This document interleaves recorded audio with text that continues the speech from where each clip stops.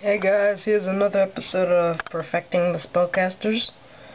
First I want to give a quick shout out to Yu-Gi-Oh! Killer 99. Like 999. That person needs some trades going, so if you can help him out, just check him out. There's gonna be an invitation somewhere, and it's the link in the description down there since YouTube has changed. So now today's Perfecting Spellcasters for this week is Magician's Circle. It's a really good card. Activate only when on spellcaster monster declares an attack. Each player special summons one spellcaster monster with 2,000 attack or less from their deck in face-up attack position.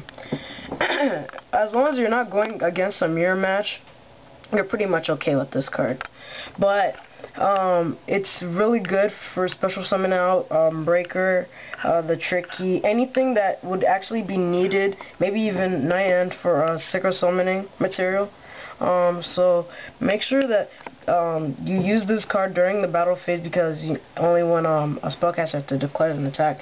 And also, like, if you have that a spellcaster monster attacking directly, you cannot summon another and then attack her directly, and that might end for game. So it's a really good card. Maneuver over your opponent.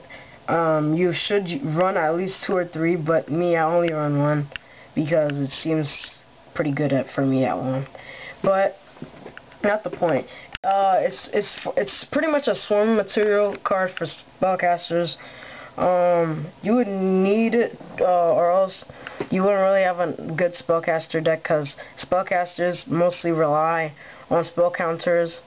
So and some of them rely on each other. So if they rely on each other, Magician's Circle can help special summon some out. So I guess that's it for this week, guys. Check Yu-Gi-Oh! Killer 999 at the bottom. So I guess that's it for this week, guys. Peace.